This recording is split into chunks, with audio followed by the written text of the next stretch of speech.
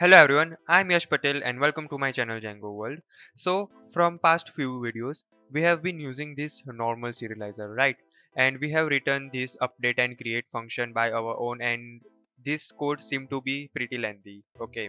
And if we have, database with more fields, then you need to write all the fields and it would, increase your code length. Okay, so to reduce this, we have model serializer. Okay, so model serializer will reduce your line of code, plus it will populate all your feeds automatically.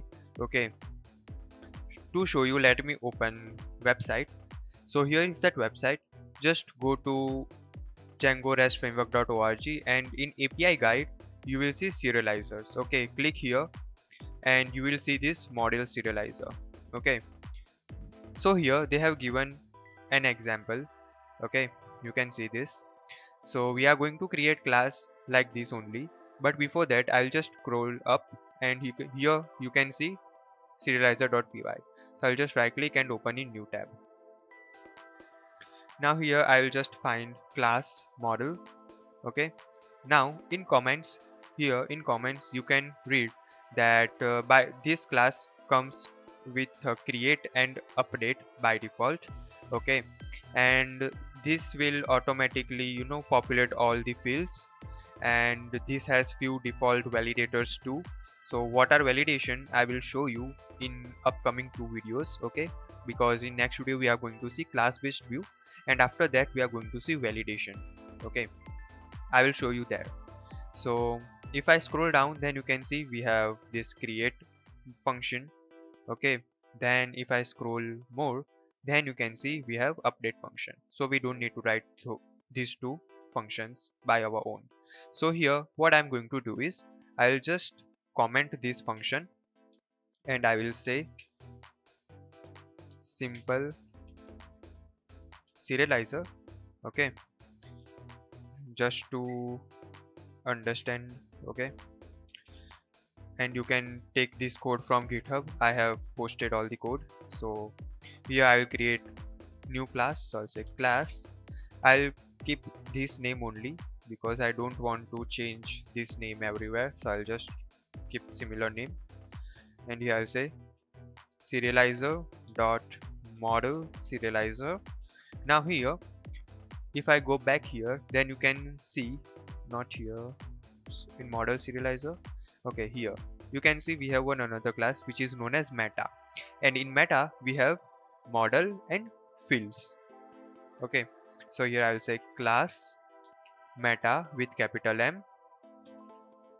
Okay, and here I will say fields, not field but model, which will be blog,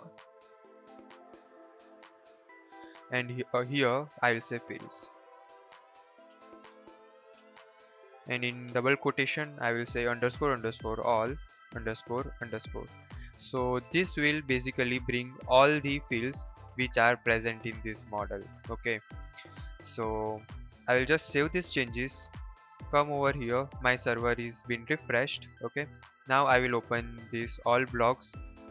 I am using this RapidAPI. Okay, you can use any client you want, but I'm using RapidAPI because it is pretty handy. So here I will try to make get request. Okay, so I have done post. I'll try to make get request. Okay, so we have got this successful response.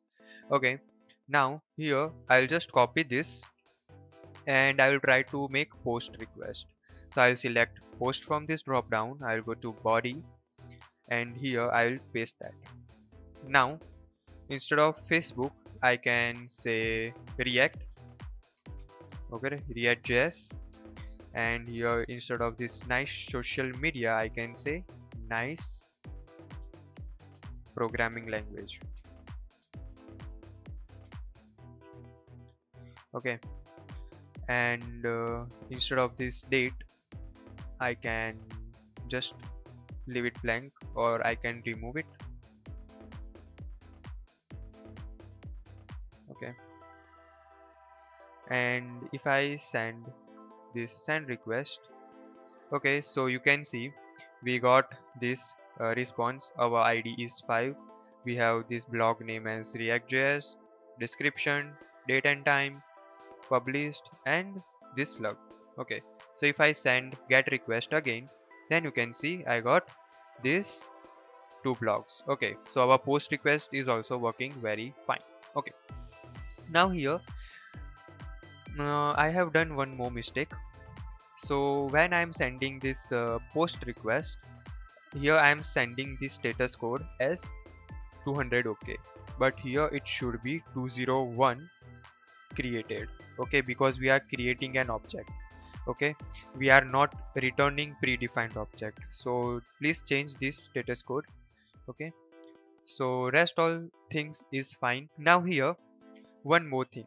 See, I have this post date and all those things, but what if I want to hide some fields from here? So what I can do over here is that I need to remove this underscore underscore all notation, and here I need to pass list. Okay, so I'll say list, and I need to give field names individually. This is method 1. Okay, description,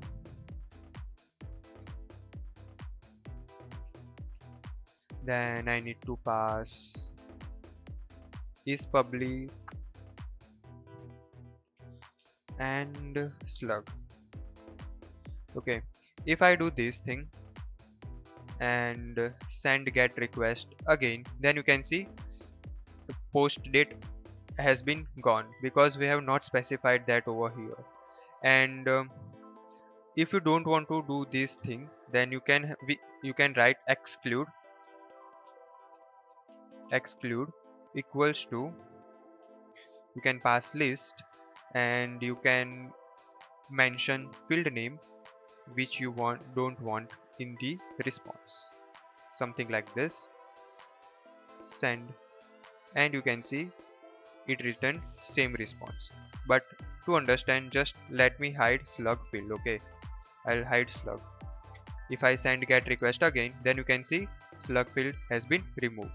Okay, so if you don't want to do this, then you can do this. Okay, both of them is going to work just fine. I hope you got idea, but let me do one more thing.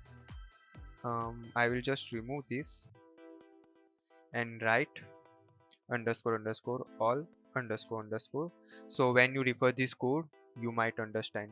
Okay, so I hope you got idea about this model serializer. So let me see another thing if I need to show you.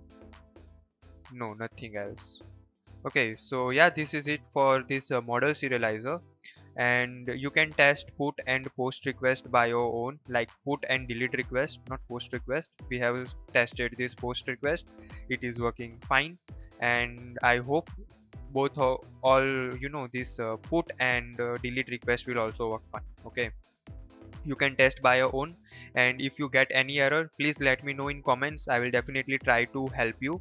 I don't want this video to be long, that's why I am not testing those two fields, because I know it is going to work fine. Okay, so yeah, this is it for today's video, guys. If you like my video, please like, share and subscribe to my channel, and in next video we are going to see class based view. Okay, so thank you.